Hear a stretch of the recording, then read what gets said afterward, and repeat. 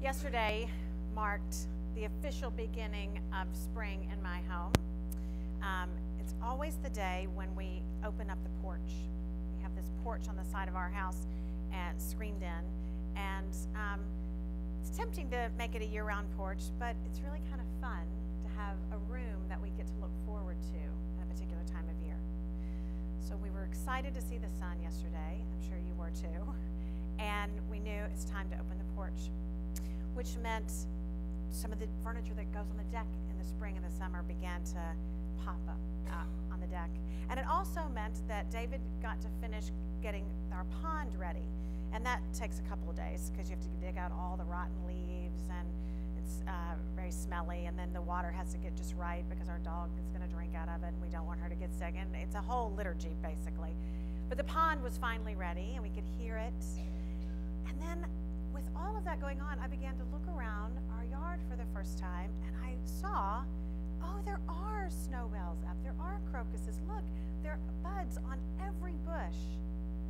But the biggest excitement yesterday, and when I knew that it really was spring, was when we took Emmy, our Cocker Spaniel, on a walk, and we saw this year, as we do every year, but I always forget they're coming, the two mallards who spend every spring on the 12, 13, or 1400 block of Hinman in Evanston.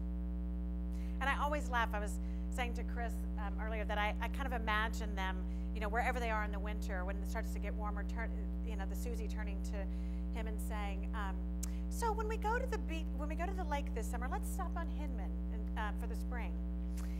And there they are, and they come every year, and no matter who's walking their dog, they don't care. They stay right there. Last spring, when it was really wet and rainy, they were playing in the water, in the puddles.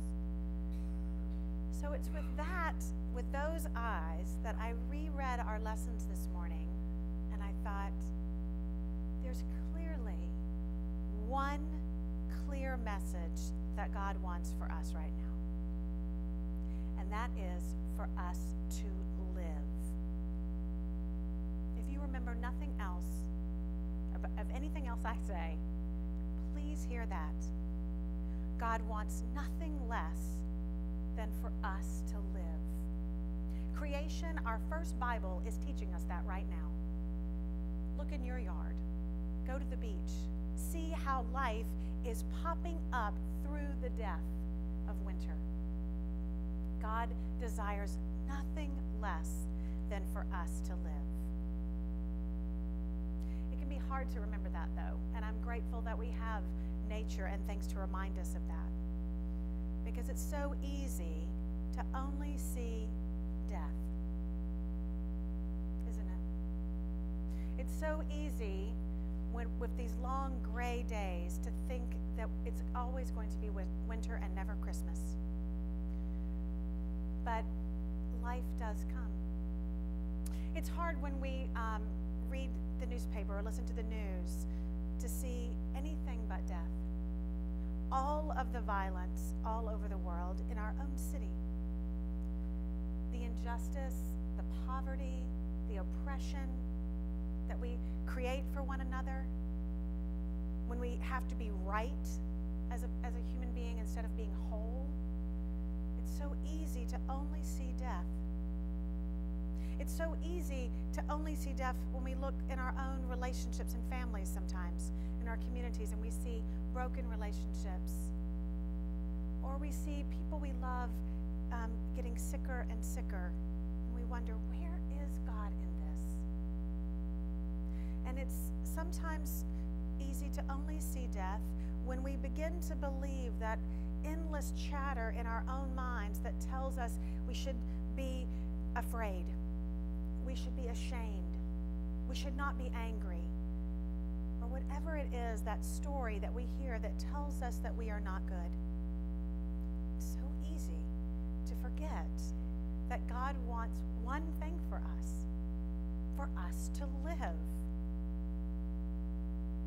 What great news to hear this last week of Lent, don't you think? Next week begins the holiest week that we have as Christians, I'd say.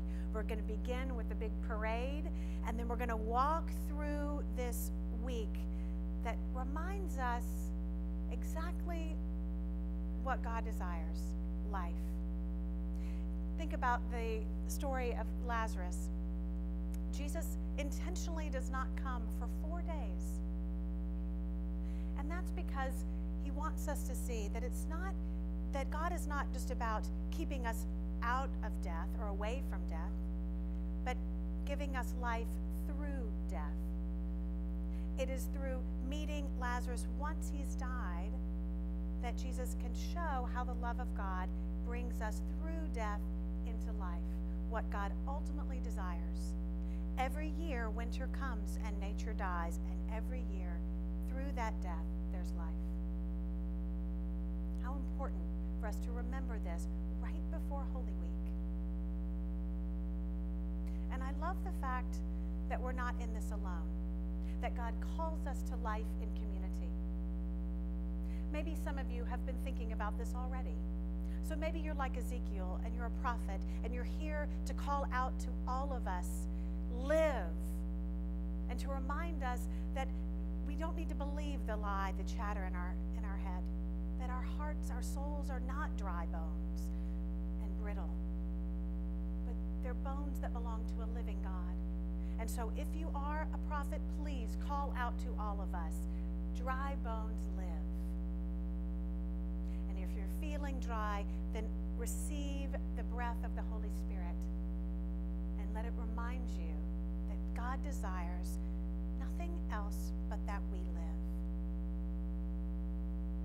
Or maybe you find yourself like Lazarus, so bound up in grave clothes you can barely walk. But you are not alone, because there are people here who will help take those off of you so that you can be free. If you are someone called to do that, then please step forward and help us take the grave clothes off of us so that we can live. This last week of Lent, look once more on what you decided to either take on or give up or do to honor this holy season. See if it's serving you to help you remember the one thing that God desires, the one thing that God wants, the one thing that God does, which is to make us live. And then be quiet and listen. Listen carefully for the voice of Christ calling out to all of us, Holy Comforter, come out.